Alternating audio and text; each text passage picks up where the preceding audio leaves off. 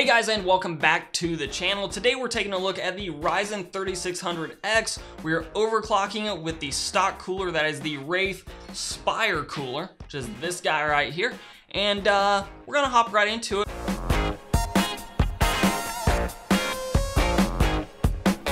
So before we get into the settings and everything that I used and the end settings that I, ended up with, I do want to talk a little bit about the Wraith Spire cooler included with the 3600X, because this is the new Wraith Spire. And this is the old one that used to be included with processors like the Ryzen 1600 and then later on some of the ones like the 2600X. You'll notice the new Wraith Spire does not have the copper core in it. I have not had a chance yet to test how much that actually affects performance, but do be aware that the new Wraith Spire cooler isn't really that great. In fact, it's definitely a cost-cutting measure that AMD went through there, and I'll be checking out really how much performance we're giving up by switching over to an all-aluminum Wraith Spire cooler. Now also keep in mind with the 3600X, this chip is very similar to the Ryzen 5 3600. The biggest difference out of the box is, other than the clock speeds, the Wraith Spire cooler goes with the 3600X. The 3600 just gets the Wraith Stealth cooler. So as we get started here with this sort of B-roll of the overclocking process, I do want to note that if you're using an older motherboard, especially if it's not an X570 motherboard, like I'm using an X470 Asus board, do double check to see if there's a more recent update to the BIOS. For example, I had a BIOS that was Ryzen 3000 compatible, but it came out back in May, and a few days ago Asus released a new BIOS that really fully supports Ryzen 3000. That earlier release was really just so that your system would boot with a Ryzen 3000 chip. The new one actually enabled all of the sensors, all of the temperature readings. Before I updated to the absolute most recent BIOS, I couldn't really do much of anything as far as monitoring goes. In fact, I couldn't even apply the settings that I changed in the BIOS and have them take effect. So if you're having any sort of issues like that, you're not seeing temperature readings in hardware monitoring software, and you're not able to get your BIOS to apply the settings that you're keying in, basically just double check to make sure that it's the most recent BIOS out there, because it's highly likely that if you're having those issues, it's really just a BIOS issue and it just needs updated to the most recent version. All that being said, the highest clock speed I was able to really even attempt was 4.3 gigahertz at 1.365 volts.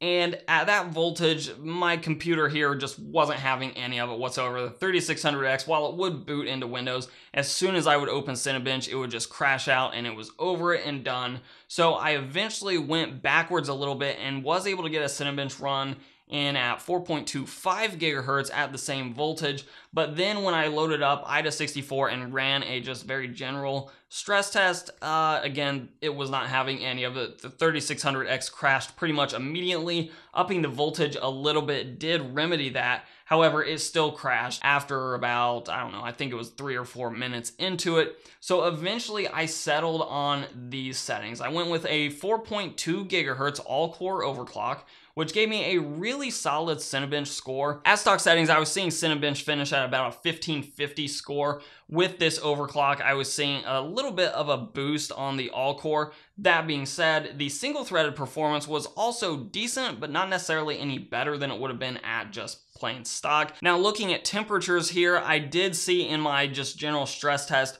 that this Wraith Spire cooler, even though it doesn't have the copper core, which I'm still a little bit irked about, the good news with this Wraith Spire cooler is temperatures were under control. They were in the high 70s.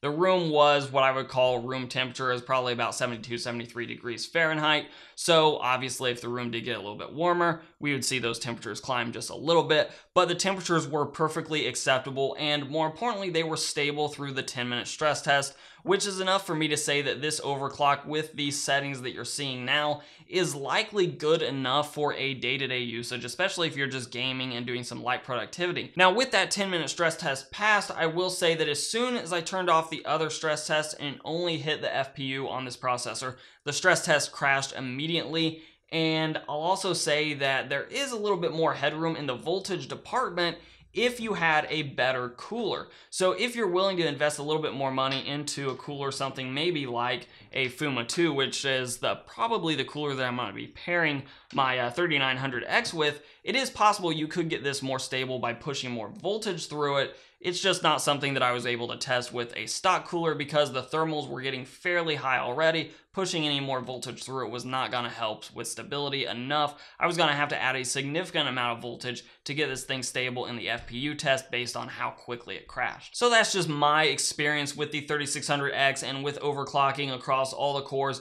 I'll say that for the average person, you are going to see a little bit of an advantage in multi-threaded workflows by overclocking across all your cores.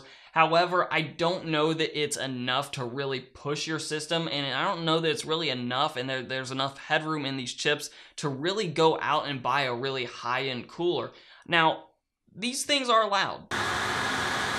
These Wraithspire coolers are not the quietest coolers out there. It is worth your money, at least in my opinion, if you're looking for creature comforts, to spend a little bit of money on a better cooler purely so you can have a quieter experience and maybe some slightly better temperatures. But just understand, even if you're adding water cooling to this system, even if it's a custom loop, you're really not going to be getting your clock speeds a whole lot higher than about that 4.2 gigahertz across all cores, at least on the 3600X. Maybe some of the better bin chips you will be able to hit higher clocks with, but it looks like 4.2, 4.3 is about the limit of these chips, and you're seeing a drastic loss of return on your investment if you're investing a lot of money into cooling, especially if you're really just targeting higher clock speeds. Now, if you're looking for just aesthetics, then hey, go for it. Custom water loops all the way. That's great. Just understand that your clock speeds aren't really going to benefit much from it. But that's the video. I do want to hear from you guys. What do you think about the Ryzen lineup here, especially these R5s, the Ryzen 3600 and 3600X? Let me know your thoughts down below. And of course, if you like the video, hey, give it a like, share, subscribe, and comment. All those things are helpful to the channel. You can follow me on Instagram and on Twitter at Hoosier Hardware. And as always, I'll let YouTube queue up a couple more videos from my channel for you to watch. I'm Shane with Hoosier Hardware, and I'll see you guys in the next video.